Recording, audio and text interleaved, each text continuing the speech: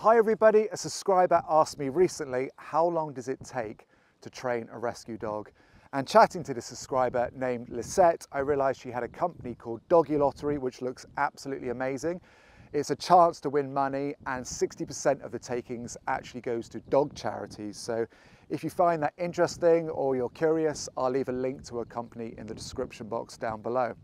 So how long does it take to train a rescue dog? Well, it depends on 3 variables.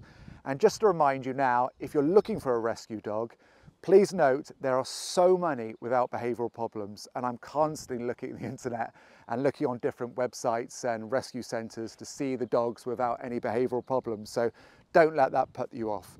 But if you have got a rescue dog, how long it takes depends on 3 variables. And the first variable is how skilled you are as a trainer. So how skilled you are as an owner. So if you pick up on every single one of your dog's problem behaviours, and if you see every time they look a little bit upset or a little bit curious or anxious, and you know exactly what to do, then you're going to be able to pick up on it and communicate to them very clearly. Whereas if you don't see the nuances or the subtleties in the behaviour, then it's going to take a lot longer.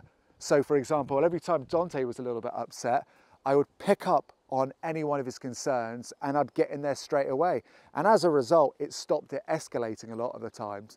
But if you don't pick up on these subtleties at the beginning, it's going to take a long time for your dog to completely trust you. And when it comes to communication, because of that, when Dante got a little bit upset, for example, I remember one time he was playing with another dog and you could see in his language he wasn't particularly comfortable. And he was doing a little bit of backing off and he wasn't sure. And then when I just reassured him it's all right, he came over and came behind me. So whatever skill level you're at, the more books you read, the more you watch, you'll get your skill level better in order to train your dog quicker. The second variable is your environment. So what environment are you training your dog in?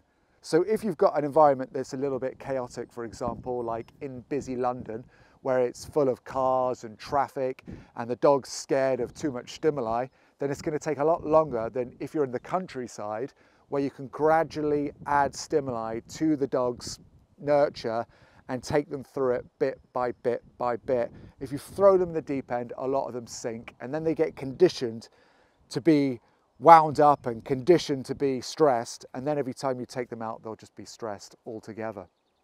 And a third variable is how deep-rooted the problem behaviours are. So I've got 2 rescues with me at the moment, Rex and Dante. And Rex took me about 6-7 months to address his behaviour, and he was also reactive.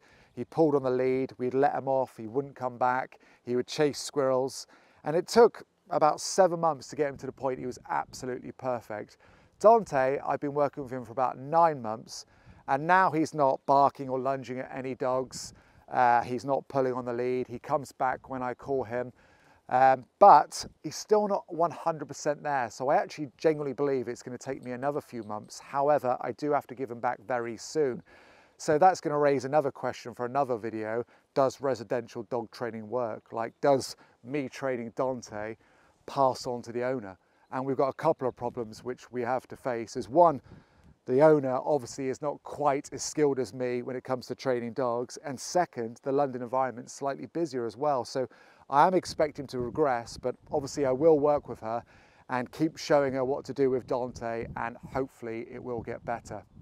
So if you do have a problem dog and you've rescued him and you've got issues, also keep at the forefront of your mind, whatever his past was, he's doing so much better now he's with you, because he's got affection, he's got play, he's got kindness, he's got food, he's got reliability. So please don't worry too much. Just keep at the forefront of your mind, you've done an amazing thing for him.